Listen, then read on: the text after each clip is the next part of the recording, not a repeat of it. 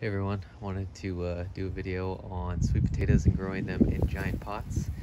And let's see how many we actually get in this pot right here. It's been growing since about May, June. It's now February down here in Houston area.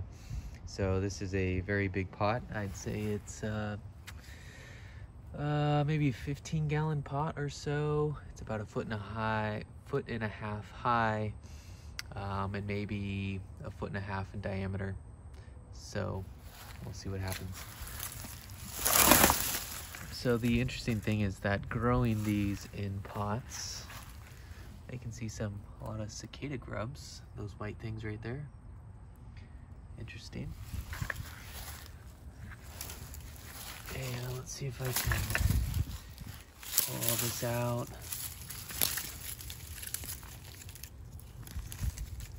Plenty of roots. Little sweet potatoes there.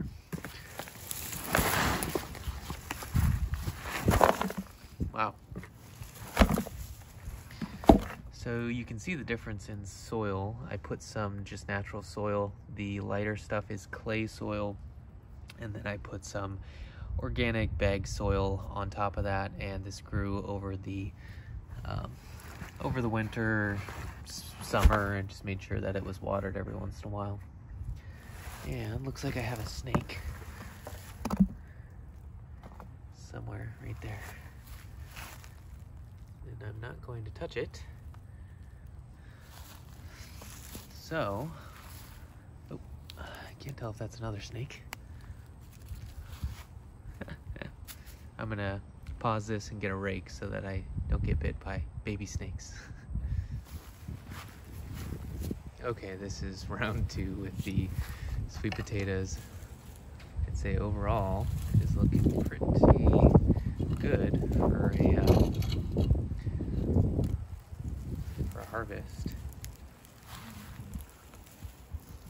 I'm just gonna try and pull all these out. Give an estimate as to how many potatoes.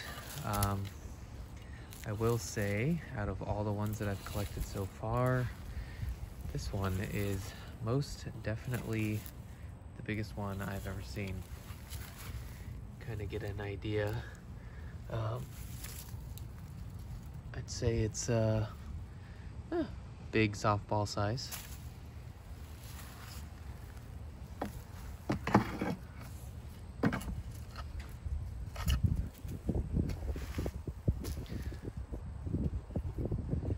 As long as you don't get bit by snakes, I'd say this is a great method.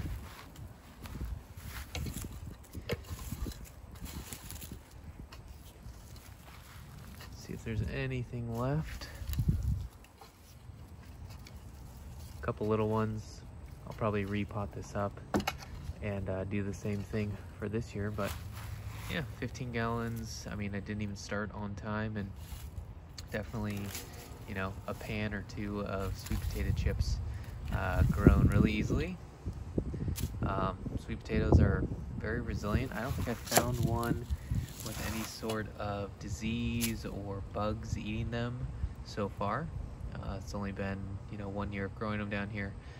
But overall, pretty satisfied with the yields from them, and they taste just like normal. So with that, thanks for watching.